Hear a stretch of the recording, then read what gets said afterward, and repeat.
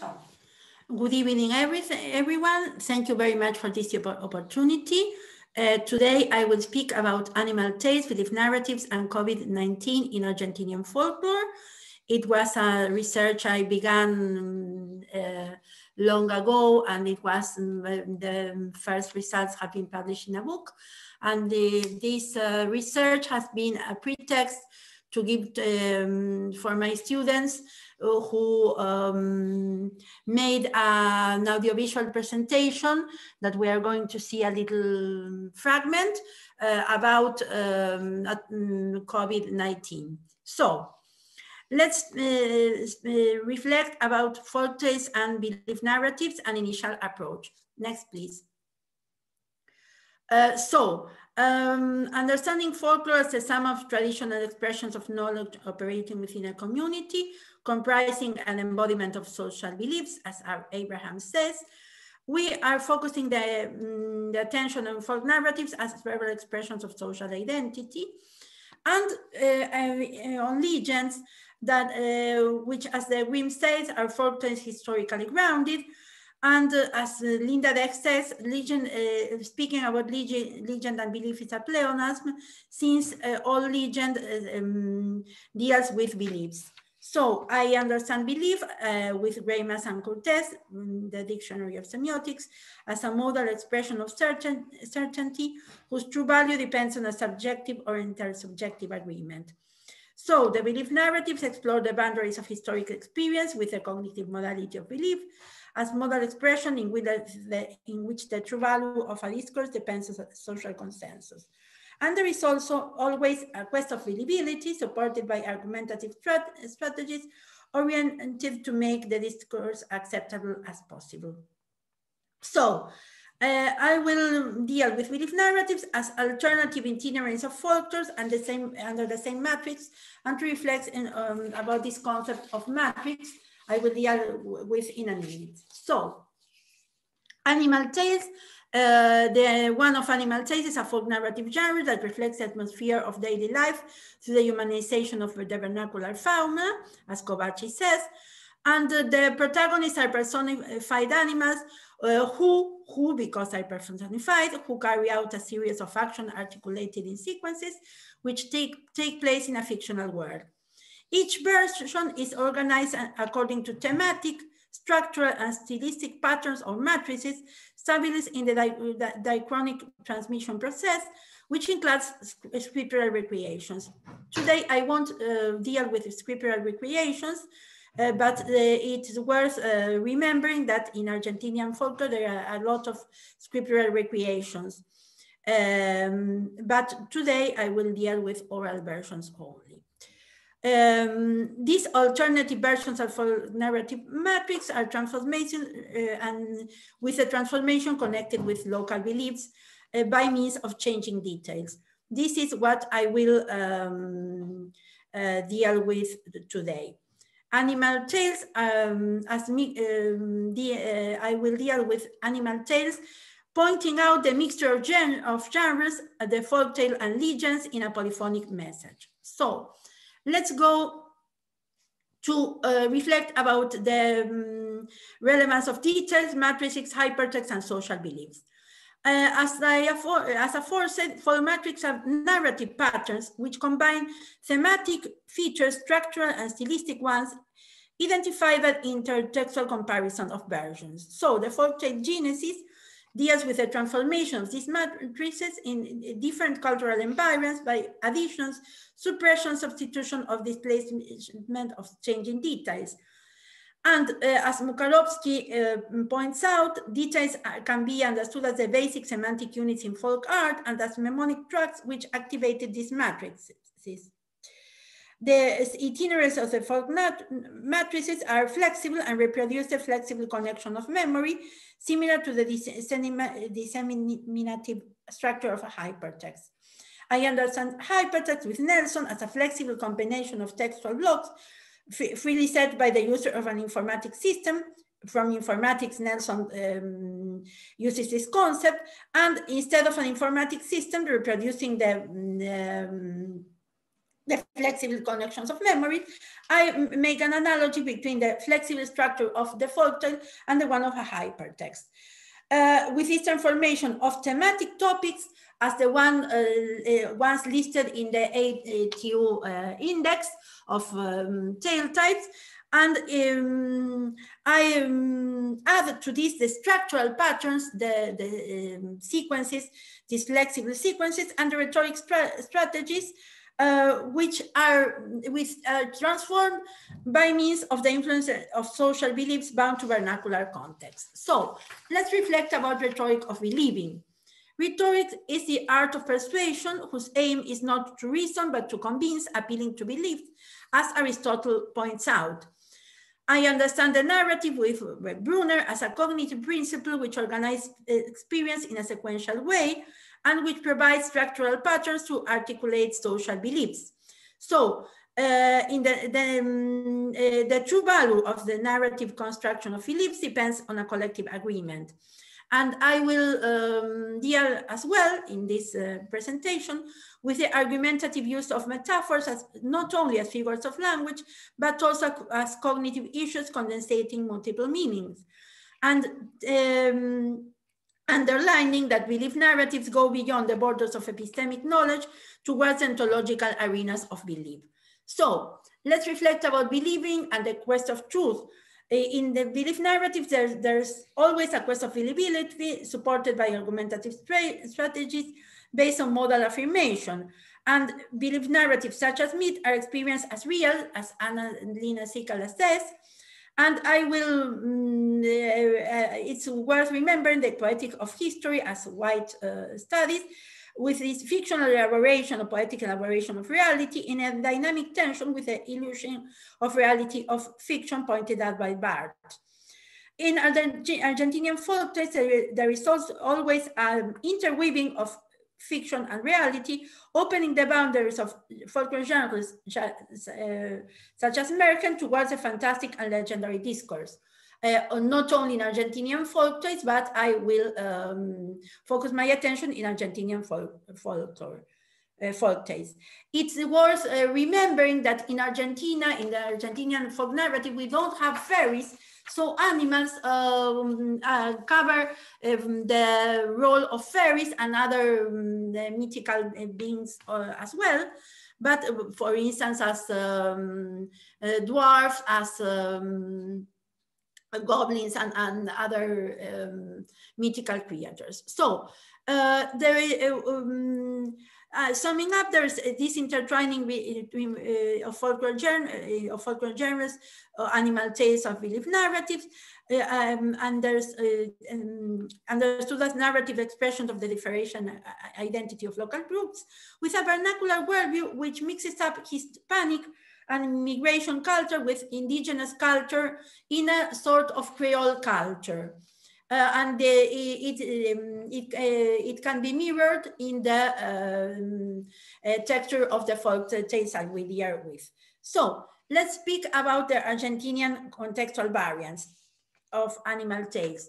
Refreshing first that animal tales are a distinctive expression of cultures whose origin is as back, can go as far back as the humanity, whose protagonists are personified animals who, as Ford said, carry out action articulated in sequences in a fictional world.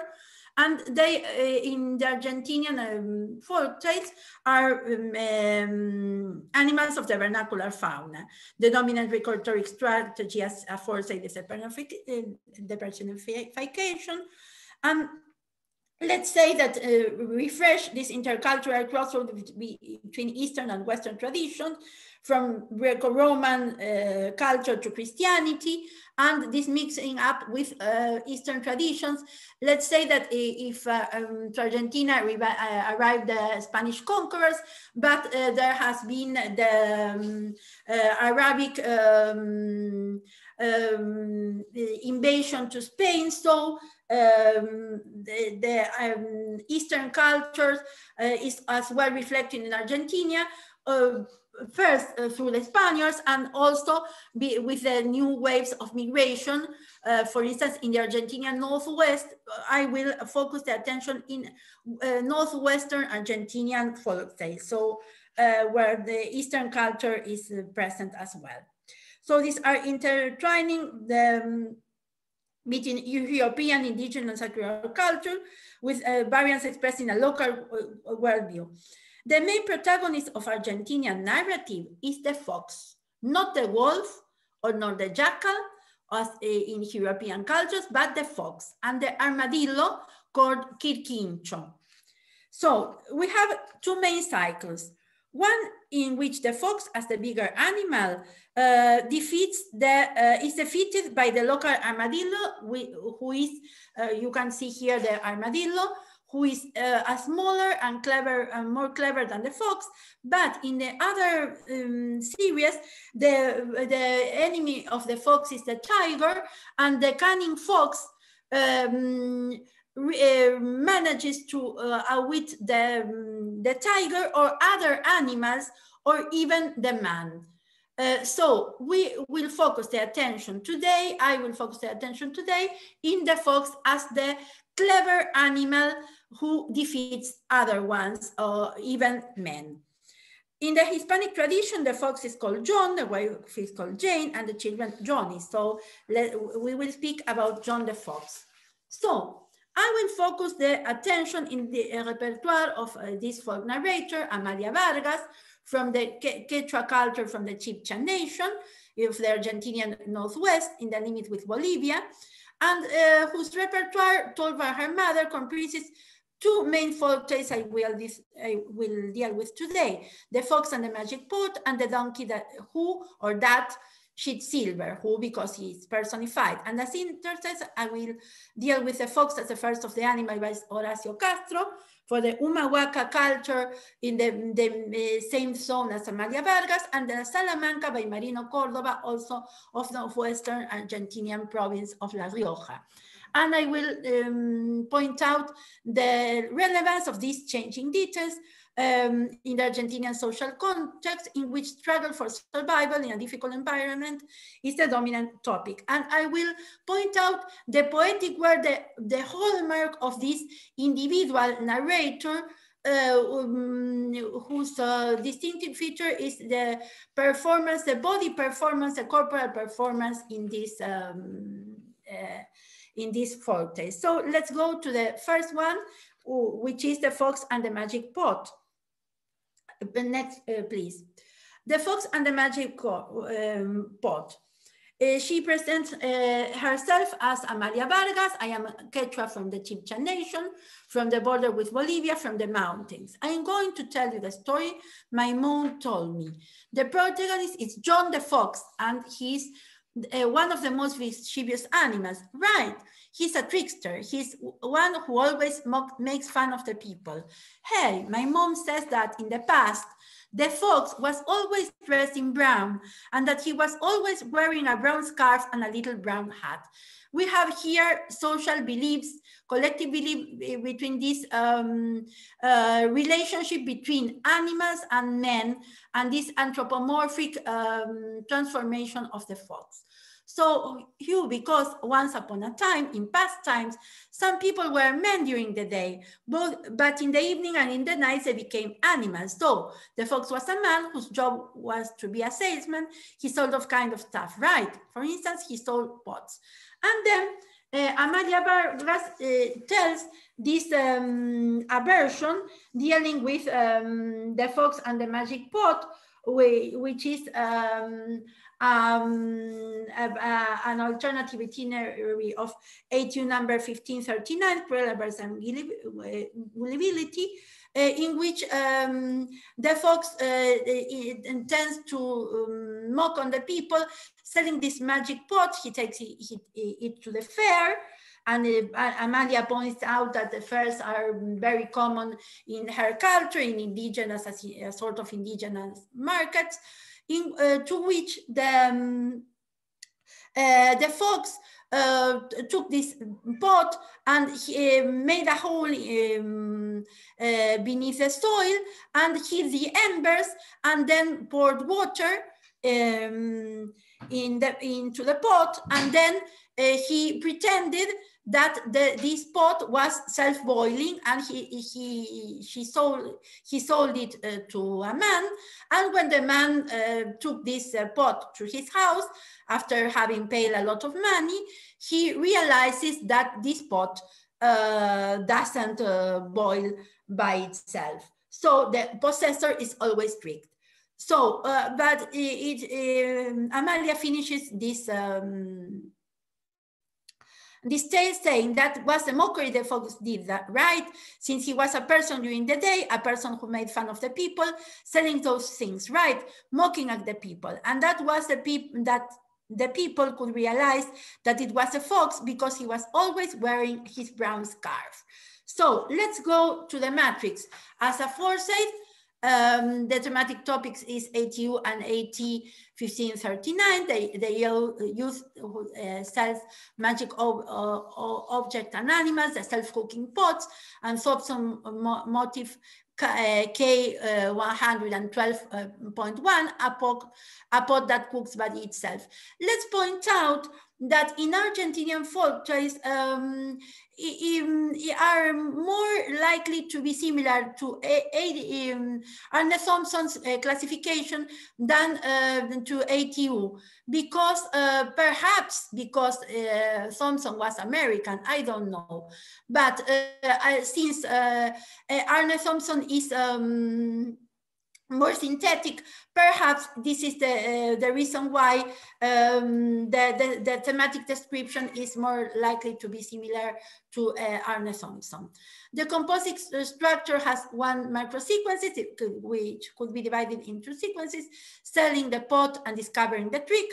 And the rhetoric structure is a personification of the main rhetoric strategy is a personification of animals, in which fox is a metaphor of the worldview of Quechua culture and a parody of the magic function, because Amalia says that in order for the pot to boil, they had to pronounce a sort of charm, which was Irvioshita, Kirpioshita, that's to say, boil little pot. Kirpe is saying Quechua language, also boil this reduplication, saying in Spanish, both in Spanish and in Quechua. And it's a sort of a parody of a magic tale in which these magic objects have magic properties. So let's go to the intertext. I made an intertextual comparison of these tales with one by Horacio Castro, which the one by Amalia Vargas, I collected it, I recorded in March 2020. And so this one was in 2002, that's to say in 2002. It was Horacio Castro is from, as I said, from the Omahuaca culture, and he tells this tale. I'll tell you what happened long ago, in times of the creator of everything, the female goddess, the Pachamama. It is said that long time ago, the Pachamama created everything. She created the sun with the fire she took from inside her. She created the stars and the moon and the snow on the hills. She created the water, she created everything. And she created all the animals in the beginning. And the cutest, the dominant animal was the fox. And all the other animals were smaller than him. So the Pachamama decided to give to the other animals some of the attributes that the fox had more than enough, because the fox was the only to fly, the only to swim, the only to run. In this way, birds began to fly, fishes began to swim, and so on. The fox was still the first of the animal because he preserved his intelligence, but at last the Pachamama restricted this privilege of the fox and gave a part of it to the last one, an ugly monkey, which turned out to be the man. Since then, the cunning fox has been compelled to defend himself against the danger provoked by the man who began to damage nature. So in this way, the fox was forced to trickery and deceit in order to survive. He was compelled to take advantage of some actions achieved by the man who began destroying nature. He even dressed as a man in order to achieve his tricks. So let's say these relationships between the man and the fox, and this characteristic of be dressed as a man, as Amalia Vargas pointed out in her narrative, and this mythic tale in which Horacio Castro explained the origin of why the fox was compelled to trickery. I dealt with this in another presentation, so I won't waste time in this, but this mythical tale was used by Horacio Castro in his repertoire when he told a series of tales dealing with the fox and the armadillo and the fox and the tiger, and why the fox was able to deceive the tiger. And then he said, well, after having told all these tales, I will tell you another tale explaining why the fox is compelled to trickery. So in this moment, the main interest is to speak about this. Please, the previous one. Well, the fox, the previous one, please. Yeah, so he even dressed as a man in order to achieve these tricks. Next one, just as the fox as a metaphor of the Quechua culture and interaction of animals and humans. The fox as a demiurgic animal. Why demiurgic? Because in other tales, for the fox even was a sort of intermediate creature that sent message to the Pachamama and was the one who, a sort of mediator between these female goddess and men in certain opportunities. And these interactions about men and animals, all of them have been created by this female goddess, the Pachamama, who is in the vernacular cultures and earthly divinities.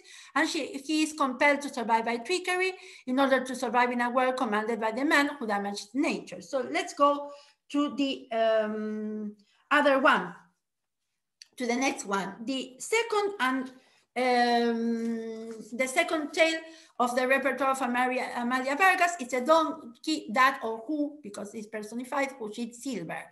The protagonist of this story is the trickster Pedro Dimal.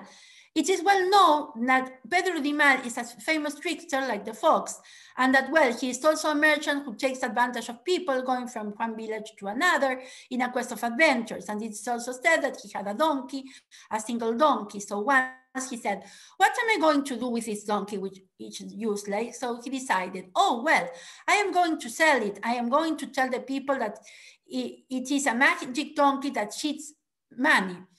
Here in the Quechua communities, one of our divinities is the Equeco, the divinity of wealth. So this mixture between a folk tale and social beliefs in the Equeco. She associated the divinity of wealth with this will of Pedro Dimal to become wealthy. So Pedro Dimal put some silver in the ass of the donkey. He put various bills as well as silver coins.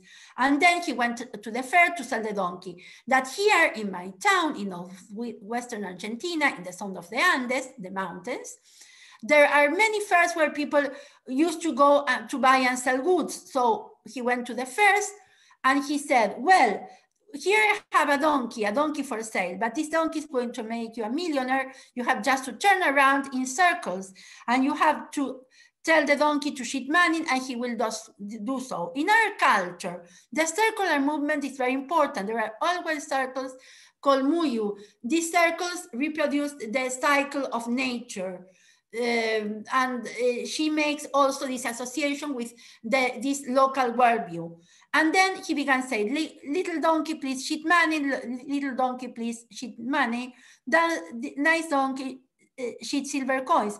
But the donkey, and he managed to sell this donkey to a man, and the man began to make circles like a fool. But when the buyer of took this donkey to his house, the donkey only dropped dung. So he was tricked. Always the possessor of the pseudo magic object become tricks. But the donkey was it going to shit? Only dung, just that, my mother said. So let's go to the next slide. The thematic topic is also AT 1539, the youth who sells pseudo magic objects. In this case, the gold dropping horse. The composite structure is always two sequences, selling the donkey and discovering the trick. The rhetoric construction is a comparison between men and animals. The parody of the magic function of language is charm, and the parody of magic folk tales. So these are cataloged under ATU and Arne Thompson as human jokes and anecdotes dealing with man, and the man who is clever and survives by trickery. So let's go to the intertext with ritual speech, to the next slide, in which we can make an intertextual connection with ritual speech. I dealt in another presentation with other part of this text of the Salamanca, which I collected in La Rioja in 1987. The Salamanca is the deal with the devil, in this ceremony in which whose distinctive features are the transformation. Those who don't achieve the deal with the devil used to transform them in ugly animals, but there were always a transformation of beautiful or tasty goods or tasty things or beautiful things into waste or into ugly things. Marino Córdoba says the Salamanca is a rite in which a man or a woman sell their soul to the devil, and the climax is the deal with the devil. Let's go to the next slide, in which in a meta-narrative clause, Marino Córdoba says, what happens in the Salamanca is truth. It's a rite that must be accomplished. But from this rite, people find inspiration to tell both histories and stories. So while the fictional tale and rite can be alternative itineraries of narrative matrices, the tales are closer to the fictional domain, and the rite is closer to social belief. And these mixtures of different narrative genres. So let's go to the next one. The intertext is the Salamanca by Marino Córdoba. This in which the narrator, another narrator of the Mapuche culture, says Pedro Rimán, which is the protagonist, is a personification of the fox in the Mapuche culture. This opposition between a beautiful appearance and a devil essence, and a tasty appearance of food in Donkey Dung. Just yesterday, a rascal was telling me that once he was returning home late at night and he arrived to a canyon and he heard music and was invited to dance. And so he danced and danced, he ate some tasty food, and where he was about to return home, they gave him a parcel to take to his mother. He took the parcel and he returned home, and the following day he woke up, he said, and he went to open the package, and he realized that the tasty stuff had changed into Donkey Dung. And he told it to his friends, and his friends asked him, do you know where have you been? In a Salamanca. So we made this intertextual connection between tasty food transforming to Donkey Dung, and this transformation, this dynamics between tasty goods and ugly things, and say that in the background of social beliefs, these transformations are part of the cultural background of people. So let's go to the final part of this presentation, which has to do with animalia, an audiovisual recreation of animal tales in time of COVID-19. I gave to my students as a foresight this this research I have done, mainly the text by Horacio Castro, and they made a recreation in an audiovisual, in a sort of TV newscast circulating in YouTube. I will show you 30 seconds then of this presentation, in which the fox, as the president of Animalia Republic, is giving instructions to the animal regarding how to take care of irresponsible humans in times of COVID-19, which require a strict lockdown. There is a sort of dialogue between the TV presenter, the TV host, who is a caterpillar, personified caterpillar, who says, last minute, attention, our president will address the citizens of Animalia Republic from his country residence, the otter. Our president, Alberto Fernandez, from his country residence, addressed us Argentinian citizens to give us instructions about how the lockdown would be and how about the measures dealing with COVID. And the fox, as a personified animal, says, dear citizens of Animalia, our world has been attacked by the terrible pandemic of COVID-19, which is threatening our human pets. We humans as pets, let's take care of them. And then he says that the human pets used to damage nature, as Horacio Castro said, and that used to be irresponsible. So it was the duty of the animals to take care about us humans. And the other intertext of the students were these news pieces of news regarding animals that regained space when we humans were in lockdown. For instance, the dolphin of Venice swimming in the channels, on the otters regaining the wetlands. And then, unfortunately, when the lockdown became more flexible, the men fenced the land, so unfortunately the otters were died. But in this period, he says also, the personified host, there was a legend telling that in the past, humans ruled the world and we animals were their pets. So this parody, this fox as a clever animals teaching how to deal with silly humans, and this metaphor of Animalia Republic in the COVID-19 pandemic context. So let's go to the conclusion.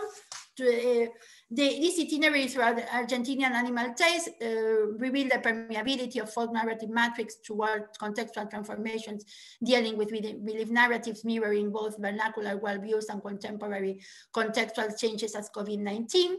And this serious warning against the damage to the natural ecosystem provoked by human actions rooted in vernacular cultures.